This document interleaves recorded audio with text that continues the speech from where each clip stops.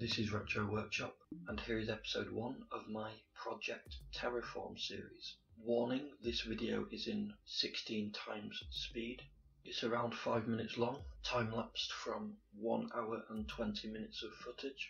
The idea, as you will see shortly, is to terraform the entire world around the village where I start my home.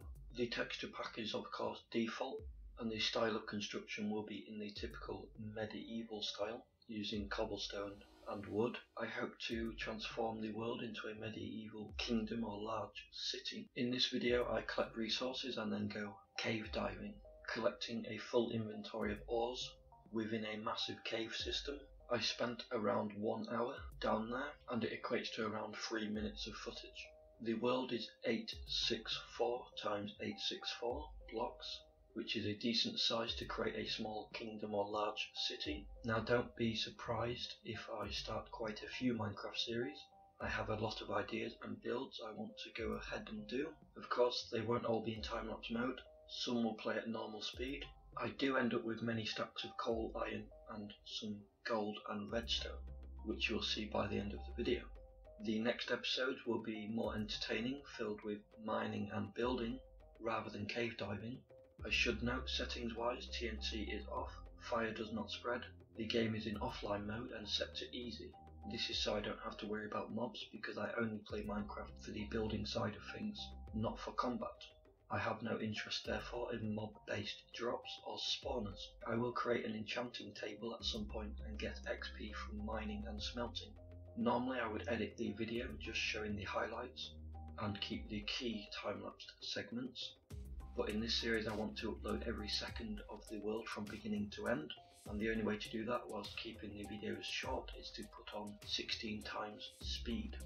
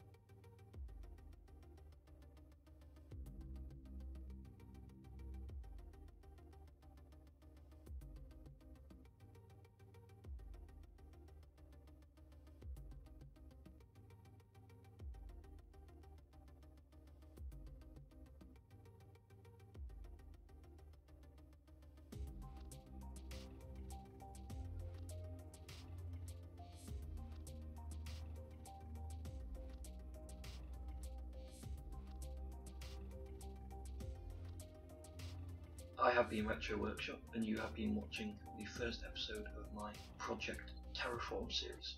Thank you.